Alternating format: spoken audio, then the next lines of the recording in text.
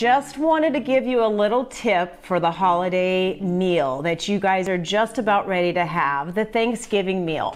One thing that I've noticed about people who do not have a weight problem, and maybe celebrities do this also, it's when they order a lot of different things or they're in front of a lot of food, they take little tiny spoonfuls of each thing rather than, say you're at the Thanksgiving meal and there's 17 things to pick from. Instead of taking 17 servings or 9 servings of different types of food, take a spoonful of it. Just take one spoonful, maybe a heaping spoonful, and just eat that. People who have little bites of things that they really want rather than a whole serving reduce the number of calories that they're taking in, but they still get to enjoy the food.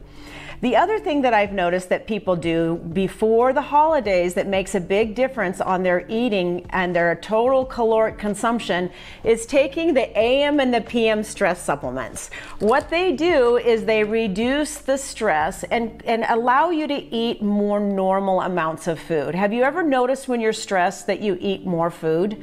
You have more cravings and you feel more depressed. So AM and PM stress balances the cortisol so that you don't feel like you need to eat comfort foods at very high quantities. So think about just taking a spoonful this year instead of taking a full serving of all of those foods that you love to eat.